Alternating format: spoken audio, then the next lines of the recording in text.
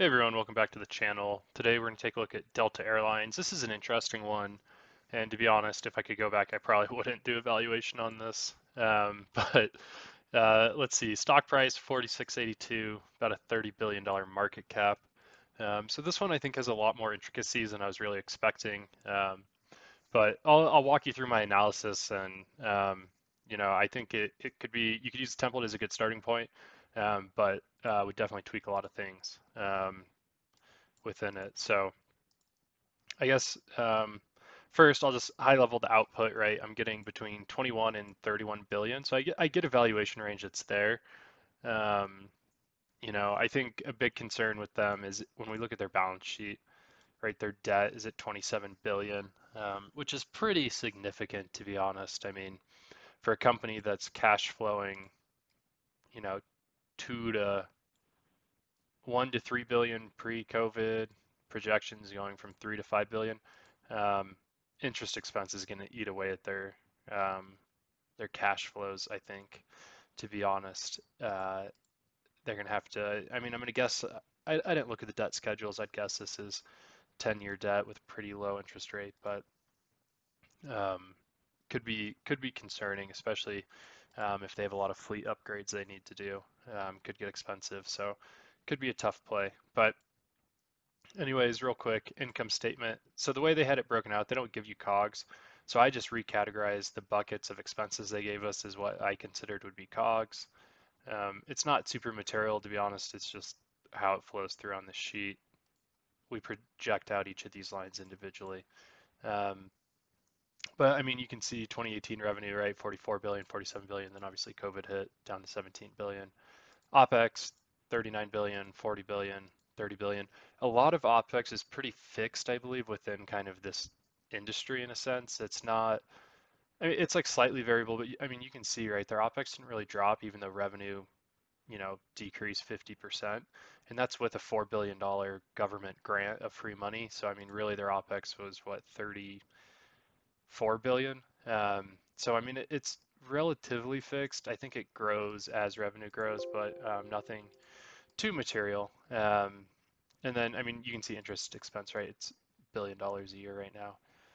Um, so, if you have that eating away at a quarter of your earnings every year, um, could be interesting to see. Couple things off the cash flow statement, D&A, right? So there's a lot of depreciation in this business, but there's also a lot of investment in PP&E. Most of it, right, flight equipment, that's going to be planes and then ground PP&E. This is really, if you read through their 10K, pretty interesting. They build out a lot of kind of the airport terminals. So LAX, LaGuardia are some big ones they're working on now. If you've flown into LaGuardia recently, you know it's a complete giant mess. Terminals like all under construction, outside's a pain. So that's part of this Delta thing where they're trying to redo it. But create a couple schedules down here. Feel free to download and kind of edit some of these inputs. So the ones in gray are really the ones that'll drive the valuation on the model.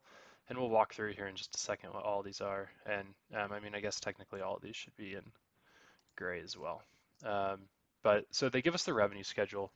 And, part of me after I started looking at this and I was kind of too far in to turn back, I think, realized that this gets pretty tricky pretty quick. They provide a lot of metrics about like average seat miles and cost per seat and cost per seat mile and all of these other metrics that, to be honest, if you wanted to do a much better and much more in-depth model, definitely like read into those and do some of it. But I just kind of jumped into this. Someone recommended it, and I was like, that'd be interesting to see, the post-pandemic play. Like, could the airline bounce back? How would things look? Is it realistic? So started throwing it together, and here we are. But they break out revenue in their MD&A. So passenger revenue, cargo, and other. And then within the other, they actually break it out. It's these three business lines: ancillary, business, and refinery, loyalty program, and miscellaneous. And there's some notes I have hidden here in column B that say what these are. So, I mean, this provides aircraft maintenance to third parties, their wholesale operation for vacations, and then refinery sales to third parties. So they own a refinery that they use to refine jet fuel. This year, refinery sales were up because they actually stopped refining jet fuel to refine other oils and gases and sold those. loyalty program, brand usage by third parties. So I think this might be like the Amex Delta card. I always thought it was under the other way around, but it appears that like Amex or someone would pay Delta to be able to offer Sky Miles and get people to pay the subscription fee to use the card and be able to redeem it. And then redemption of reward points for non-travel. So if you go redeem your like airline miles for like a magazine subscription, there's some portion of that that gets kicked back to Delta, and then they don't have to recognize the the offset of kind of miles to being redeemed for flights. And then the last piece is miscellaneous, which is lounge access for the most part is what it made it sound like, and then code share. I wasn't entirely sure what that was, but sounds like it's mostly like lounge access. So my guess is something similar there, like Priority Pass or whoever probably pays them a fee. And then if users bring a guest or if someone just checks in, it's not super material to the business. But the first part here really was try to estimate, some of these revenue numbers. Can we? Is it easy? Is it going to be difficult? How do we really think about this? And my first thought was, so 2020, that was a horrible year. And I think they said they operated at like 49% capacity. So my thought was, okay, they're going to have half a year here of operating at full capacity. I'm going to assume June going forward. People are traveling a ton to make up for being cooped up for the last year. The vaccine is pretty much widely distributed in the US. This is domestic, I would argue. So, obviously they have international travel on here, but from the domestic standpoint, I think that's probably fair. So they're going to get almost back to 2019 levels, but not quite. And that was kind of my thought for all of these services because they all kind of tie, right? Like business cabin, main cabin, loyalty travel awards. I'm not entirely sure what that is. And then travel related services. I think this is like check bags, like cancellation fees, reroute fees, things like that. So I'm assuming most of this comes back, right? Like you're still gonna have a dip from 2019 and 2018, but substantially improved from 2020. Cargo, this is interesting. It's actually been decreasing. And in 2020, they even note that like cargo was, they had a huge surge in cargo revenue because they've been charting planes just for cargo. But like when you look at it, it's still down from 2019. This leads me to believe that like potentially they're just not needed as a cargo provider anymore. So I had it decreasing in the first year and then just kind of held it flat. Other, I mean, this is, so here's the schedule for the other down here. So I actually broke this out. So the ancillary refinery, this one's tough because it's like maintenance of planes, and then it's like refinery sales. And to be honest, as much as I wanted to build out a model, kind of trying to predict the fluctuation of like how much jet fuel they produce versus other fuels and then fuel prices, all of that, I was like, that's way too complicated for something that's not that material to the business. So I just held it flat. Loyalty program, this, I had it kind of almost rebounding back and then just kind of like a slow, steady growth, which is kind of similar to like historical growth rates in this industry are like mid single digits, to be honest. So I was kind of just pegging that to there. Miscellaneous, they've actually seen impressive growth from 18 to 19 here. And I don't know if this is like, I know with like the Amex Platinum, you get access to the Delta Lounge, and there's this whole surge of millennials that are going Amex Platinums and CSRs and, all the travel perks that come with it. So I was like, actually, I think that this will basically, bounce back almost. And then from there, still actually have a healthy growth rate because it was a growing kind of business segment prior to the pandemic, and then just slowly kind of reverse back to that mean. Um, so with all of that, right, we go from 40 billion in 2021, which is lower than 18 and 19, up to 70 billion. So not quite doubling revenue in 10 years. And that comes out to a growth rate, right? The next 2 years are pretty healthy growth rates, but that just gets you back up to 2019. And then kind of back to the historical growth rate average and slowly declining down as they get to become a bigger and bigger company. Now,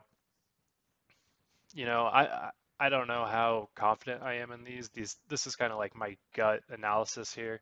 And being that I ended up getting a valuation close to that of the market cap, it makes me think that this is probably somewhere in line with kind of general thought out there from Wall Street and institutional investors. Um, I don't know if I missed anything super crucial on the revenue front, but the next tough part, I think, really is the expenses. I mean, this is a super low margin business, right? Like if we look just from a flow through perspective, right, you have 47 billion in revenue and 10% flows through to net income. OpEx, you know what I mean? You have just a ton of expenses that are just eating away at your profitability. And I added some notes in here in the pages from the 10K that they're on.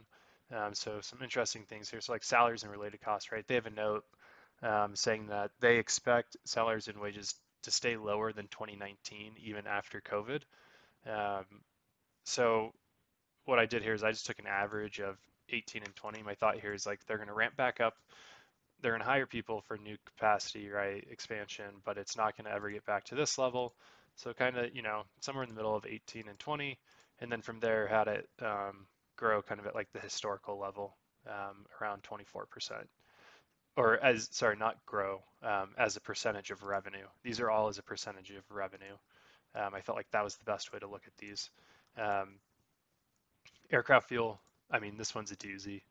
Um, and that's why I didn't even try to touch this one with like a 10-foot pole. But they had a note, they had lower fuel costs. It was driven by 21% decrease in fuel prices and then 51% decrease in capacity. So right, 50% less flights and then 25% cheaper fuel got you to 2020. My thought is you double it, right, and fuel prices go back up because there's more demand because there's more flights. But you're not quite at 2019 levels of revenue, so you're probably not going to be at 2019 levels of fuel.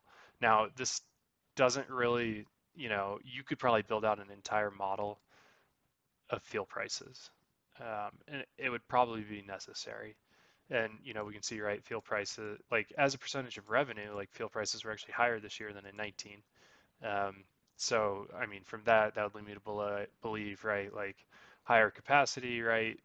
The fuel cost isn't quite a variable cost. There's like a fixed component to it where, you however you wanted to look at it. But I just kind of pegged it. I mean, this range was 19%.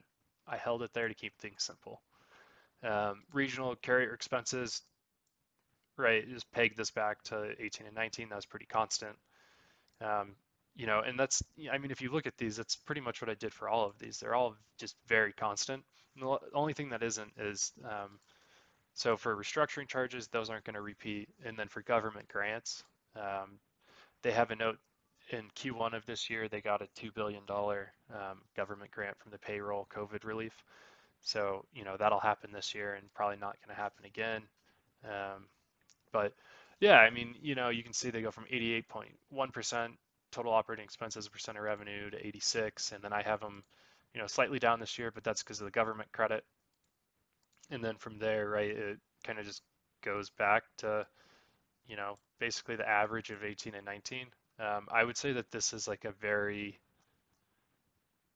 baseline gut check if you wanted to see if like, is the current valuation like plausible?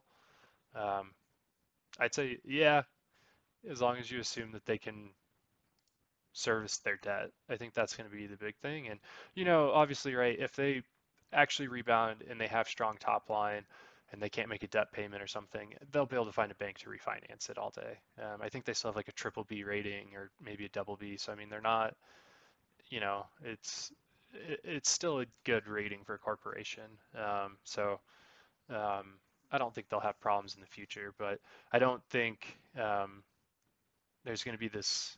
I don't think there's a lot of massive upside, but I mean, with that said, if you got in, right, if we look in the last year, right, I mean, just the run up, right, like, and that doesn't even include March of last year, right? Like, if we look at, I guess they didn't even tank until, they started to tank. Yeah, there we go, March 1st, right? Like, if you got in this at 25 a share, you're already doing great, right? You're already back, you doubled your money.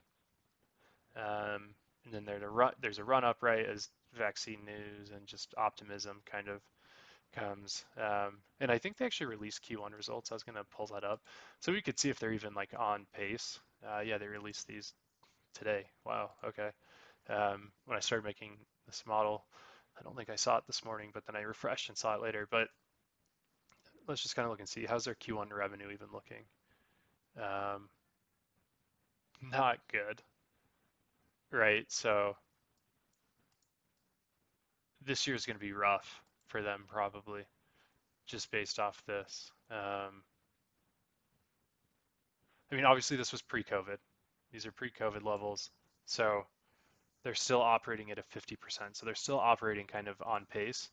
Um, so I mean, looking at that, I would think that this 40 billion is probably gonna be closer to like 30, something like that, and you're actually gonna end up getting probably a lower valuation. So you could try to model out 2021 and then adjust the growth rates forward. But yeah, I mean, just looking at that. But let's see operating expenses. I mean, their operating expenses are half as expensive. They still have some restructuring charges in there. Oh no, that's the government grant. A little bit of restructuring, but not much. So I mean, realistically, that's still 6.5, but um, still a loss there. And I mean, yeah, like aircraft fuel. Yeah, so I mean, I don't know. It'd be interesting to watch them this year to see how things kind of play out. Um, but that doesn't seem promising. And then let's see, how's their debt? They're paying even down. This is 26. What did they have at the end of the year? 27. So I mean, they paid off $1.5 billion of debt. That's not bad. So that's a good sign. But yeah, anyways, I think that you know you could use this model as baseline, but if you understand all these drivers a lot better, might help. But it looks like a lot of these things are pretty constant. So I mean, I would say 2021 is probably going to start out a little slow and pick back up in 2022 to get back to kind of 2019 levels. So maybe you have a little bit less cash flow here, billion less. And let's see, subtract a billion there, it just lowers your valuation $1 billion. So I don't know, interesting one. Love to hear your thoughts and comments. I went into this one thinking it would be interesting one to look at, and then soon realized I know nothing about the airline industry. But at that point, I was so far into reading the 10K, I said, screw it, let's just throw this together and see how it comes together. So thanks for tuning in.